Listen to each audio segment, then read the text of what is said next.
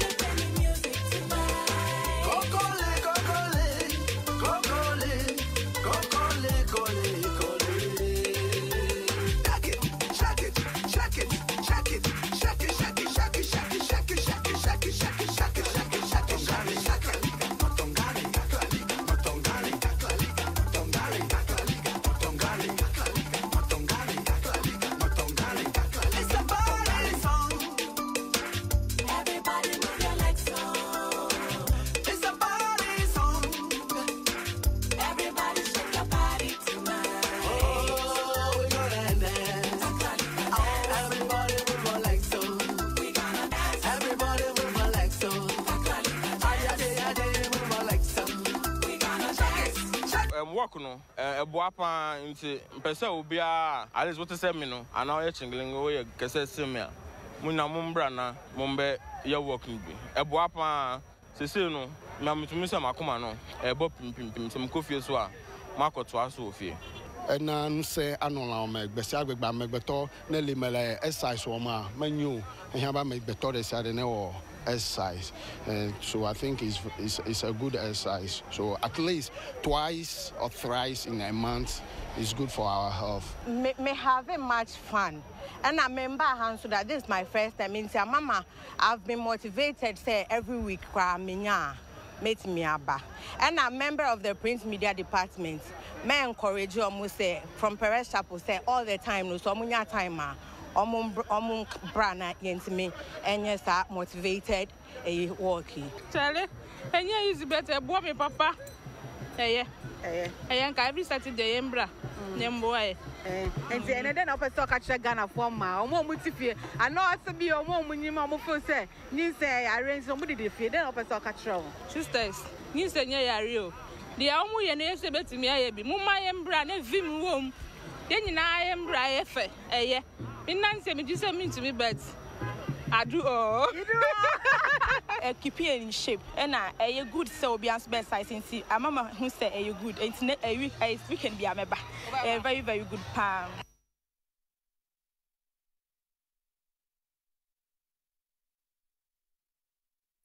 Enti print media department wo Perez Chapel and a health team ne wo mo continenting wo mapom over the weekend. Na fe yemra Dr. Daniel Owusu Ansa na ye monkomo emfa chronic fatigue syndrome. Doc Akwaba. Yasin share biem. Papa. Ejuma mu boko. Healthy so boko.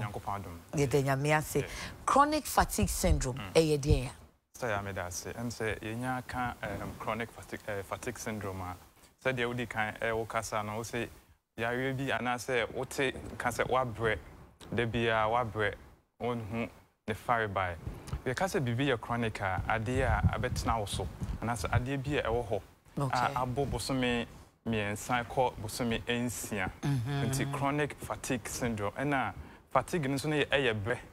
Say obi o wa bre bebre we bi kakra wa bre obeda senka obeje na home enso home na obeje no enya de obenya refresh ana say bia ne ho be to no senka bia mada na ma bre o ena mada enso me sorry me feel say masan bre nti chronic no just say atoaso bosome miensa bosome ensia eye empanyimfo that is adult enkwala nso de eye bosome miensa e bia akola bi o ha de bia na o complain bia me tie me ya maposo ye me mre me honam ye me mre ni nyina eno so to aso ko bosome miensa eno eye chronic enti ene no se ye kase chronic fatigue syndrome na che se eye bre ana se honam ya ana se empomo mre a abetena obi so be bosome so oye akwala be bosome ba ko bosome miensa so ye panyimu so a be bosome miensa ekọ bosome ensia ono onhu ne fare bai ana se oje na home a ne ebre na wabre no ne ho ensisi ne ho so ana se ne ho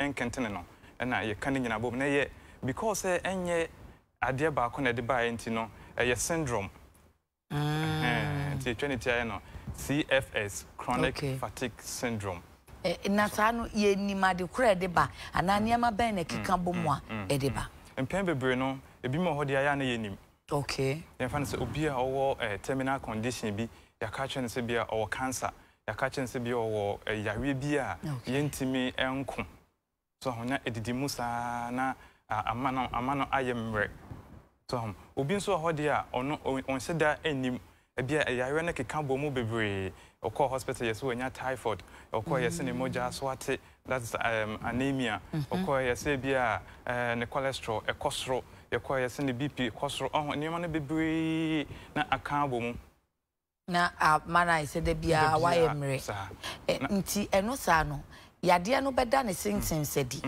na CFS so ada ne symptoms sedi ana se yade no ne bema waye mre no nti yade ne symptom na ne be chew se wanya CFS your criteria ye de diagnose CFS na because yare bebre na yentimi hu particular yare a ma wunya sa obre no enti ne empen bebre no se ye sha ye group criteria na yetimi hu say okay and say ni power enya CFS so se ohwe mo a nka obia wo bre ana se bia honam ye oya na wofa edo ofa bibia o se wutimi eye kama so wonikum wotinka se wabre wotinka se obeda nka wodanyane a wo senka woye den woye fine but se CFS patient no ono ne ho beye ne mre obefili se obeda obefili se ne ho beye ne ya ebia obema no bibia nka bedwojo ne mpomu obema na ada kakra obeda bia 8 hours ni nyina ba obesoro ne still na abonse nipa no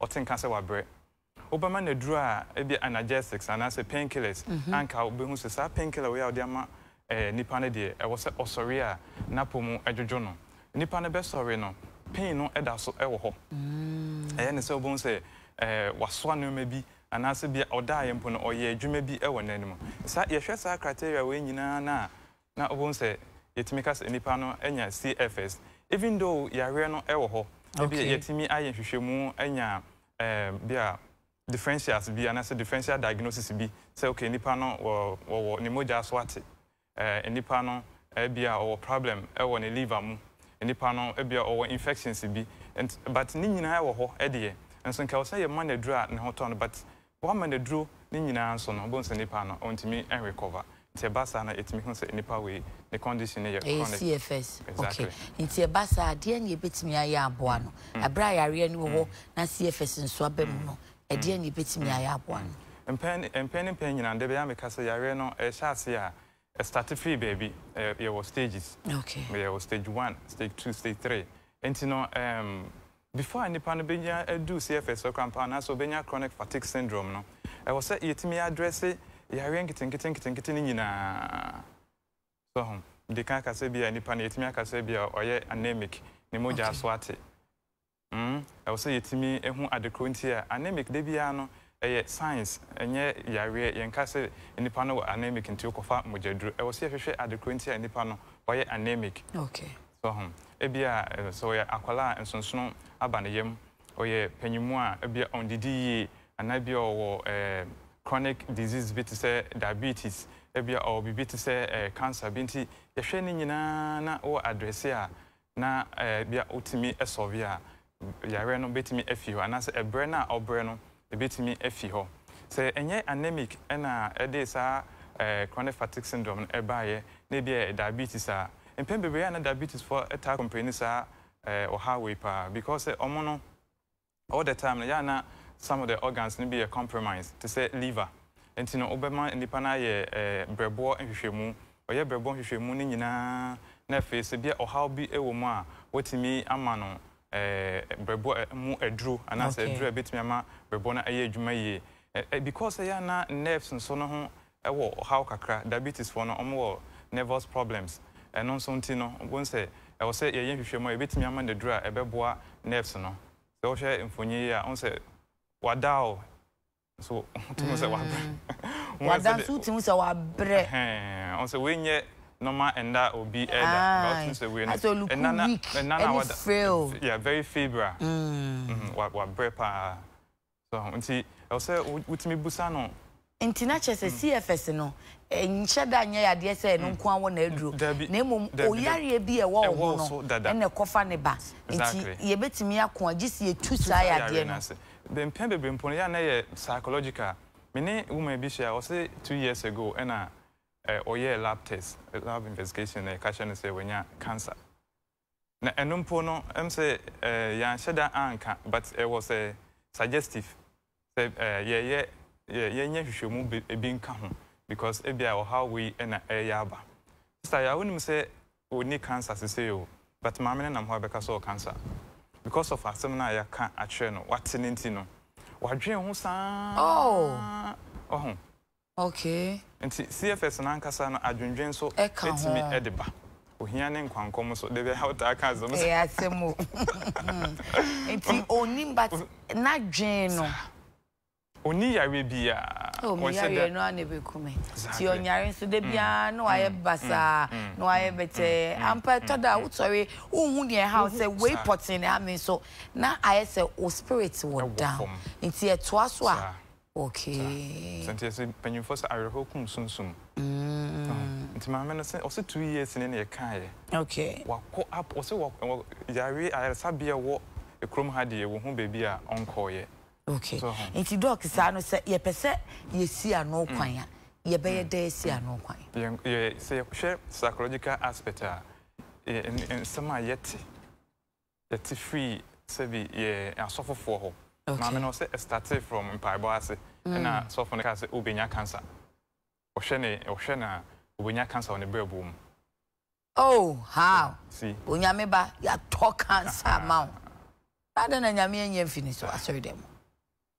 As a doctor, so for the cancer as me na me san call hospital na you see oh me nkoye lab test na kese bia me ye nya cancer enu ani onkoye lab test no osuo ena odwendwen nti de di kan ye nhwe bebi a ye kɔ okay na afi ensema yete ensema yete no sutimi ma ya poboden papa so ye nhwe eno de di kan afi ye momoden say yawe bia ye be hu ana say ye doctors ebe kan twe momoden say ye betu ase okay ebi on so say koye lab ebi a doctor no so onye sure enti no so koye lab no ebi kra na enti saa enti koye no hu na wan koye a won so ehwe otimi se manya na di so nya lab no efa about 60% of medical practice okay hospital setup be lab in edikan and so sister ya be call hospital na ya tro lab am obi o say miniska me de be ye ma me nto adro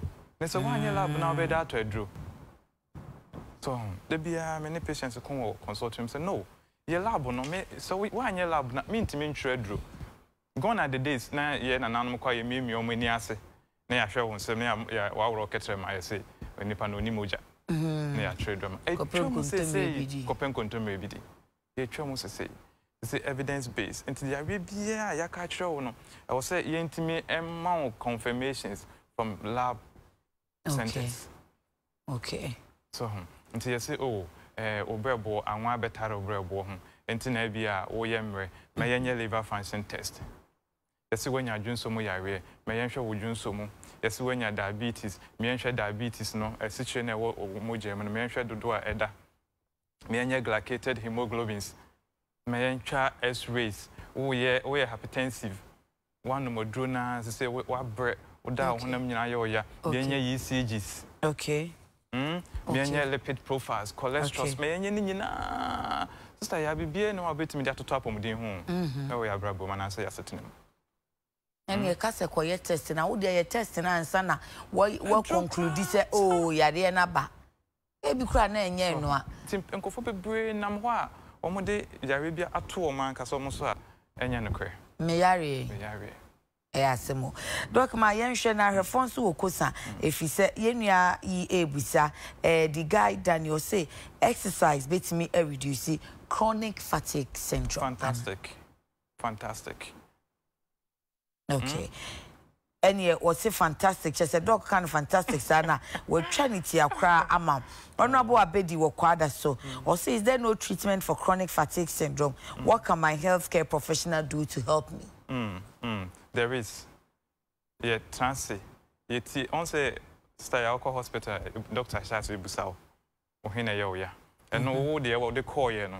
And now beka.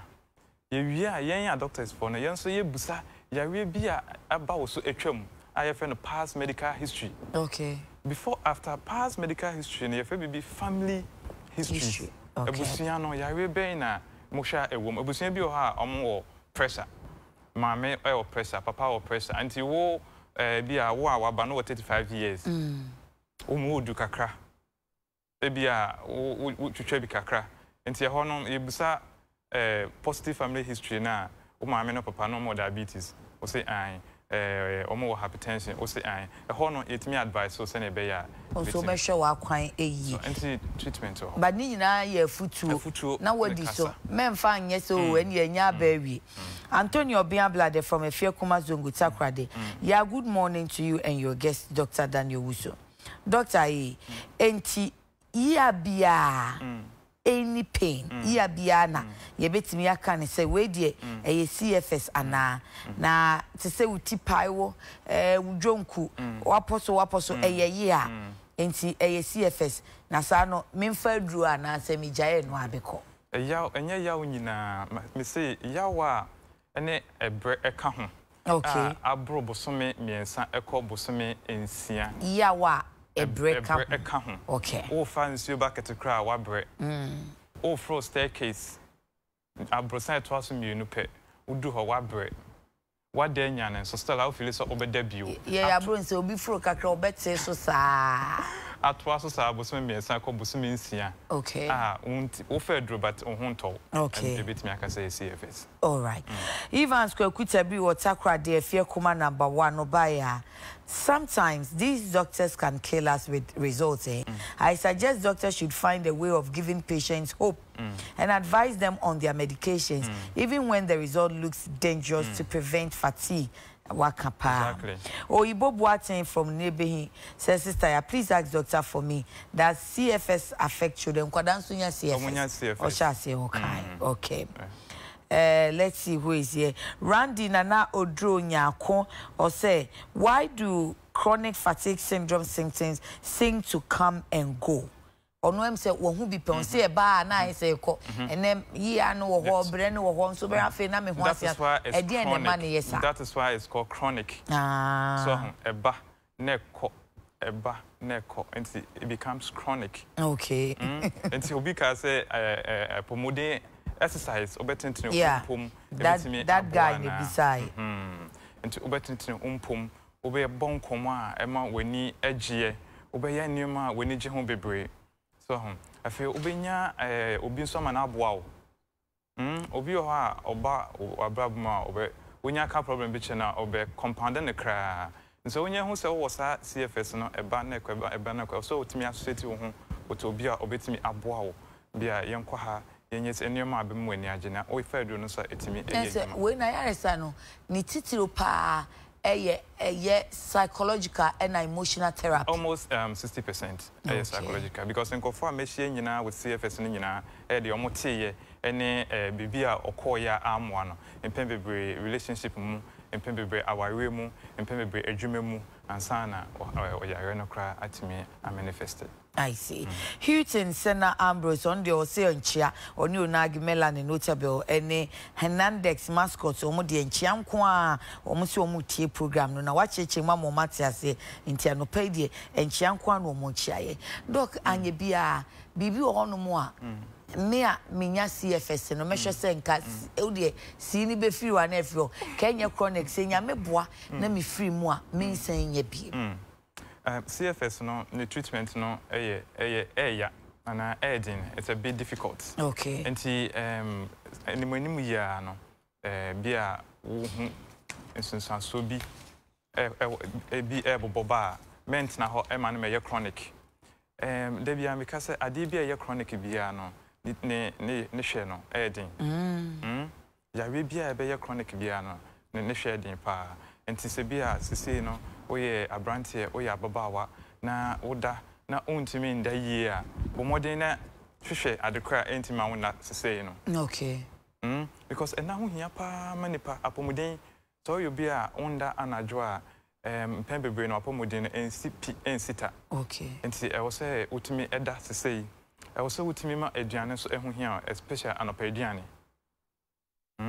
Yen cells no ye internal organ to se bia ye mbrebo ene ye gallbladder no omo very jealous se bia ondidi ya obe try say obetimi compensate body no ma wetimi akọ enti wo de wo koso yes and o compensate sa dako obebre obeje ne ho so enti ebasa na yare bi ba ebe very difficult to treat enti no anopeduane very very important efe ewia mo pese mo phone no men skip breakfast enti ewia no so no na didi ye na fe enwume obetimi agye enwume aduane pe fruit to be di what di anopa di awie nti enwume wa ni kitu bia na ye dey the fruit be so the fruit be so I am catch yourself for the past 10 years me did enwume da abejedi o ye na ka wo dia yes simple ahase dia ya na edin no but say wo ye na awia no tumi di fufu di banku all the Ghanaian staple foods no body ampisi banku barrier dokono udi bi awia no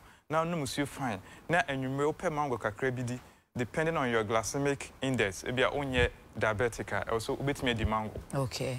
Onye diabetic obetime di banana. Okay. Banana no don't exceed more than 2 fingers.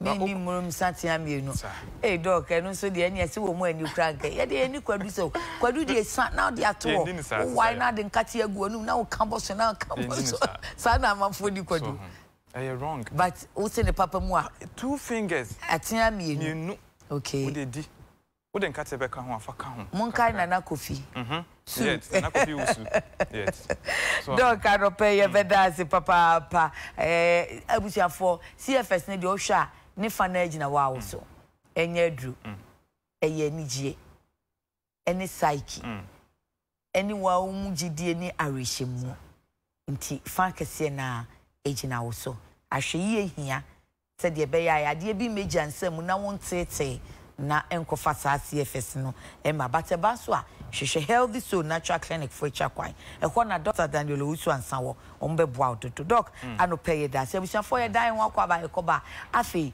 ye bebo Ghana community adaroma twen ye ne ekoba sisia